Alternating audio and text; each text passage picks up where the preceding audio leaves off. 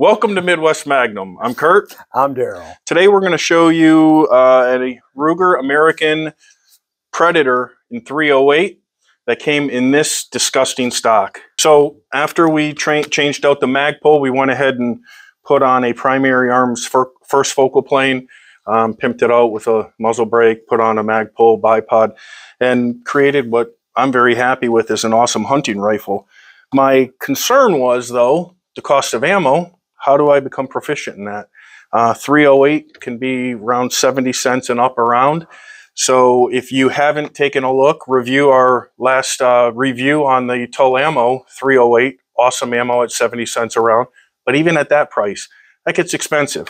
So I bought this Ruger American 22 rimfire. Pretty much the same gun, same trigger pull, everything. I can get good muscle memory practice with this gun at about 8 cents a round. That way I could practice a lot cheaper and make sure that when hunting season comes, I'm ready to go. We were practicing with this out on the range at the Know Your Limits. Another video we've done, check that out. Great target practice. And noticed it was slightly off. So Daryl knows how he can, a little trick we can do on this to increase the accuracy of that. And he's going to share that with us today. So you ready to go? Absolutely. All right, let's do it.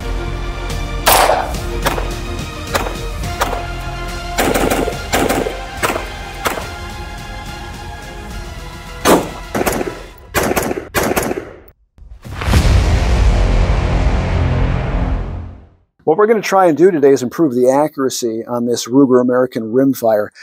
It's showing adequate accuracy, but I know these can shoot better than that. Ruger rimfires use two front and rear action blocks.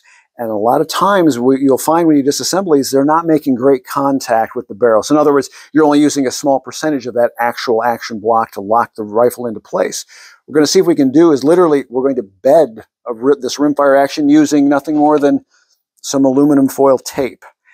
See if we can improve our contact area on the action blocks to the barrel receiver and the receiver itself. Today's video is brought to you by Central Arms, offering retail gun sales specializing in special orders for hard-to-find firearms, ammunition, and accessories. We get a lot of our inventory from Central Arms, and they are awesome. Visit their website at centralarmsmp.com. First thing we want to do is we're going to pull the action out of the stock.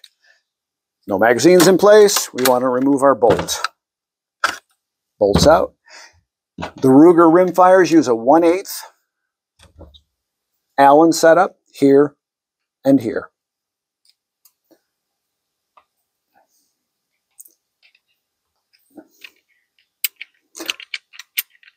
With the action screws removed, we can separate the stock from the barreled action. We'll set the barreled action aside for now. Our focus will be on the stock itself. This is the front. This is your rear action blocks for this rimfire. These action blocks can be very loose. Sometimes they're tight. This is part of what we're trying to fix right now. Taking a quick look at the action blocks, we're making very minimal contact on the front and basically only on this side, on this rear. So these will definitely benefit from adding the foil tape. This front action block has proven to be very tight in the stock itself. Normally, they'll fall out. This one is so tight, I really don't want to remove it simply because the whole premise is we're trying to tighten the action up. So I'm going to go ahead and leave that in the stock and do the foil treatment right in the stock where this rear is rather loose and will come out. Disassembly is very simple. This pin will basically almost fall out on its own, so take that in mind and you don't lose that pin. This is what holds it all together. From there, you can remove all your parts. Press in on the plunger, and you've completely disassembled. Now with the rear action block disassembled, we can go ahead and degrease it, and we'll go ahead and apply aluminum foil.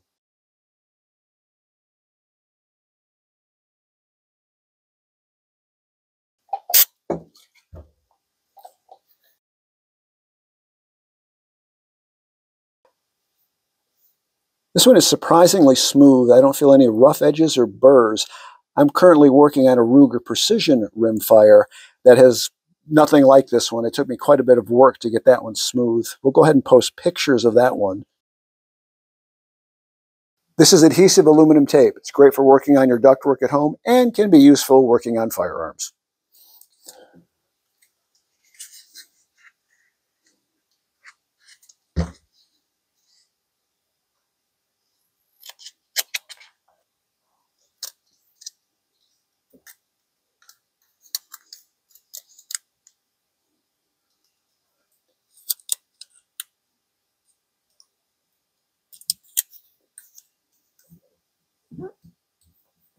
Simply apply, kind of stick it down. It tears very easily. Is that overkill? Heck yeah.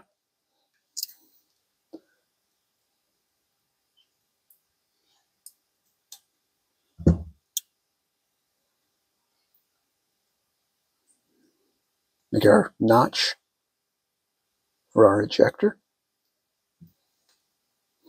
Typically this will tear from the sides quite easily. Just follow right along.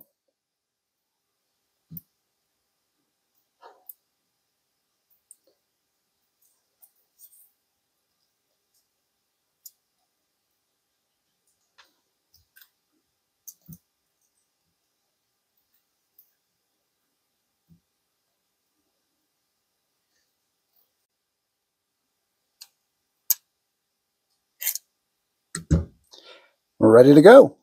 Normally this would be removed, but as it's fitting so tightly into the stock, it just seems better to leave it there. The whole idea is we're trying to tighten this up. Doesn't make sense to remove it if it's already that tight. One thing you might find is if these blocks are really loose in the action is you can add foil to the sides to tighten them up within the action itself. This gun seems fine. I don't think we're going to need to do that on the sides.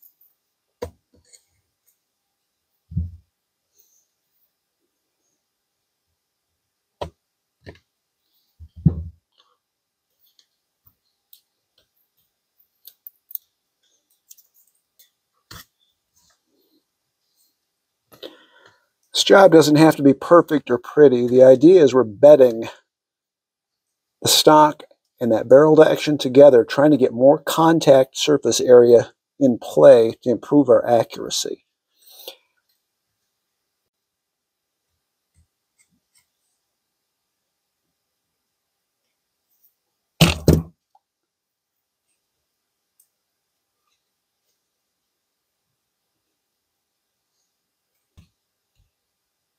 Not too bad. Another way we're going to try and improve our accuracy is to replace the stock Ruger magazine plunger with a KIDD plunger. It's machined to a much tighter tolerance. It's going to have a heavier spring in it to keep the magazine as tightly fitting as possible to prevent any motion of the magazine. Especially the longer magazines will benefit from a KIDD plunger. This is the KIDD plunger. This is the original. We'll go ahead and reassemble. Plunger. Magazine release.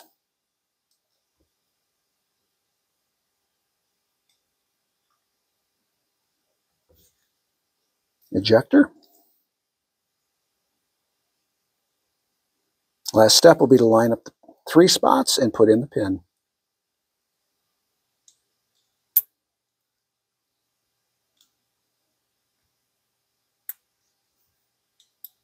Next step, back to the action this will go.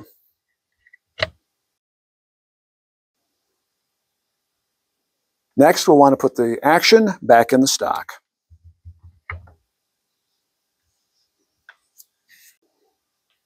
Return the action screws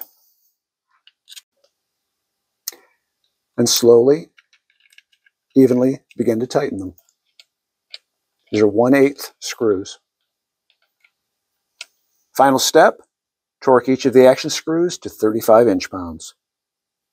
Return the bolt.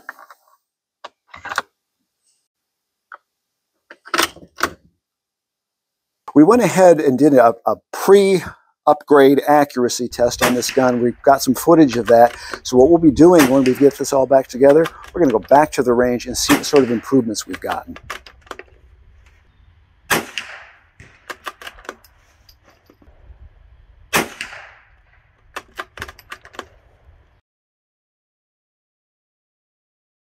Our final step now will be to take it back to the range and test its accuracy. This gun has not been cleaned since our last range outing, and we're going to be using the same ammo to make certain if we have an accuracy improvement, we will be able to see it.